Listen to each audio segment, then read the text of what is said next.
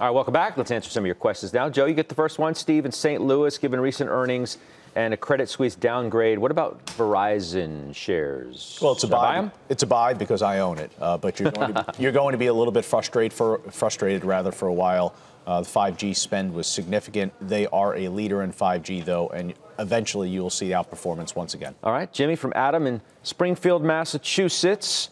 I'm up 28% on Corvo. Should I take some profits off the table? It's my biggest winner.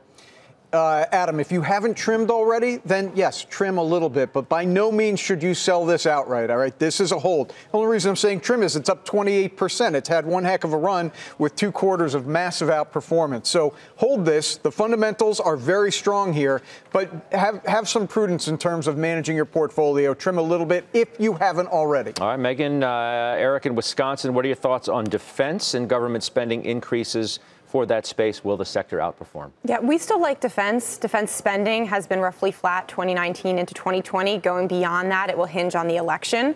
But fourth quarter earnings came in good. Guidance was fairly conservative. And going forward, the big push will be on technology and modernization. So we think there's an opportunity. All right, Weiss, lastly to you from Ron in Phoenix, Arizona, the opinion on Twitter.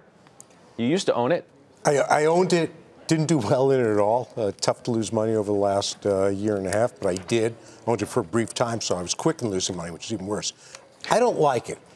To me, I find it very difficult to analyze it because you're betting, okay, were they able to convert enough of their properties, what they have online, to positive revenue growth, to ads, to spending? And I'm just not so sure they can. So I like companies that are more analyzable. I like companies with more in-the-moment CEOs than Jack Dorsey running 2 companies, going to India, whatever he's doing. So it's not for me. I'd sell it. Okay.